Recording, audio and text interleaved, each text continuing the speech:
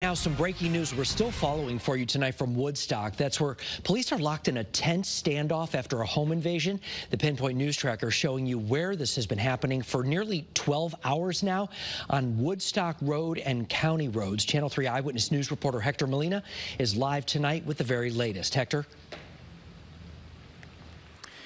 Well, Mark, state police and SWAT crews are still here on Woodstock Road after what they are calling an active robbery investigation after multiple armed and dangerous suspects broke into a home earlier today. We're called the quiet corner. Today, maybe not so quiet. Don Hibbard's family has lived in Woodstock since 1915. But he never thought he would see SWAT teams converging down the street from his own house. Everybody's got speculation, wondering whether it was a hostage.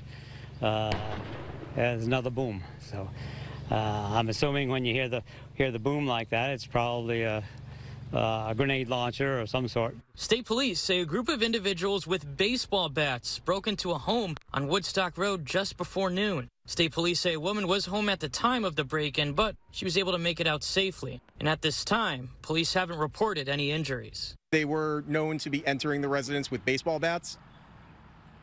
It's not known for certain if they are armed with firearms or not, but every precaution is being taken in that regard nonetheless.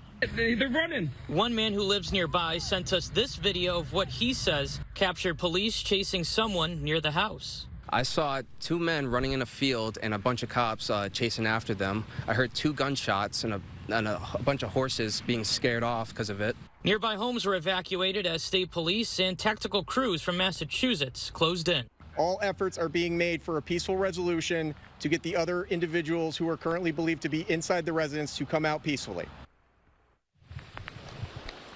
Now, state police say the suspects are contained to this blocked-off vicinity, and there's no threat to the general public at this time. However, they're still asking people to avoid this area till further notice. We're live in Woodstock tonight. Hector Molina, Channel 3 Eyewitness News. Hector, thank you. Some breaking news.